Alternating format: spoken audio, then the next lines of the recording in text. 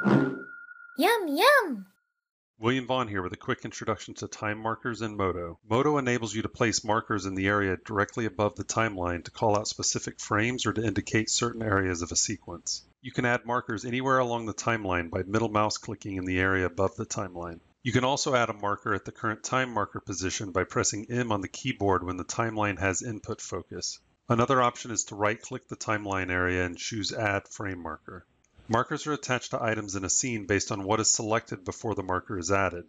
The left column of the time marker shows an icon that indicates which type of item the new marker will be added to. If nothing is selected, the marker will be attached to the scene. Scene markers always appear. When not part of the scene, markers only appear when you select the associated items. You can customize markers by changing their color and shape, as well as assigning a label to them. The label will show as a tooltip, or if the Show Label option is enabled, the text will appear above the marker itself. To create a range marker, add a time marker and then drag it with the right mouse button. You can edit the starting time of multiple range markers by dragging with the left mouse button and the end time by dragging with the right mouse button. When editing a single range marker, you can use the left mouse button to change the start or end time by dragging near the start or end of the marker. If you press the Shift key as you drag, you can move the whole marker.